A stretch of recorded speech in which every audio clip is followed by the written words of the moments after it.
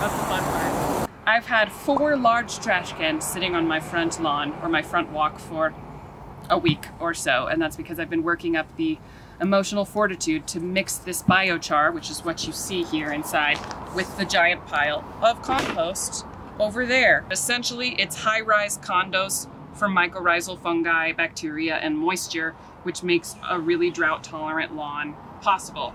That's my dog Aspen. She's mad that she's tied to a tree currently. If you can see the kind of dust rising from this as I touch it, that's why we're gonna put on N95s in a second when I dump this very dusty thing over there into the compost. It does feel like in a fantasy movie, like the demon is being unleashed. Didn't really mean to put that in my pathway, but that's fine. I can rake it out. Okay, let's do another one over here. John from Go Biochar, he makes biochar out of a shipping container on the west side. There's a thing called a pyrolyzer, which is basically a very fancy oven, and it takes wood biomass, things like tree limbs that fall or wood chips from arborists. So it feeds right up there. Yep. And it heats it up to a level where it actually fixes the carbon. And so normally when a tree falls in the forest, the carbon would eventually break down, and some of the carbon that the tree has sequestered throughout its lifetime is actually re-released back into the atmosphere. With biochar, it will never be re-released, which means you're actually preventing the release of carbon into the atmosphere.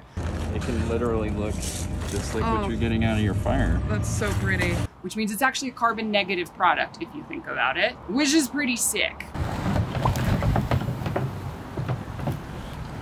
If I'm gonna get really nerdy, biochar is actually entering the carbon market for that reason. So companies who want to purchase carbon credits in order to offset carbon emissions or whatever can actually purchase or invest in biochar related endeavors because it's doing some good stuff for the world. What I really like about biochar is that it's actually the 1-2 punch of it being a carbon negative product and it also being really, really good for the soil. I think that's a wonderful double-ended solution.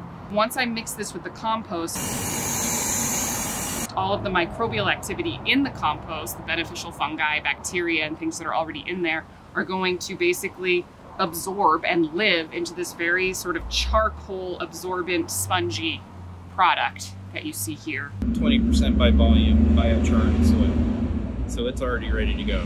So that's what I need. This suspicious looking white powder is micronized azomite, and that's a trace mineral that helps with nutrient uptake in plants. It's really kind of the closest thing I have to soil witchcraft when mixed with biochar and compost. So my super scientific method, and maybe John from Go Biochar is gonna kind of come for me with this, is to just go like this. Am I measuring? No. No, I am not. It's like baby powder. And honestly, I'm calling that good enough because I'm gonna rake it all out over my landscape. And that's gonna do what it needs to do. Whenever this gets wet in a rainstorm or through irrigation, it's going to slow release that moisture back to my plants, which will extend the length of time I need to water. And that's why I like biochar. This is totally normal, what I'm doing. This is a totally normal way for a 31-year-old woman to spend time.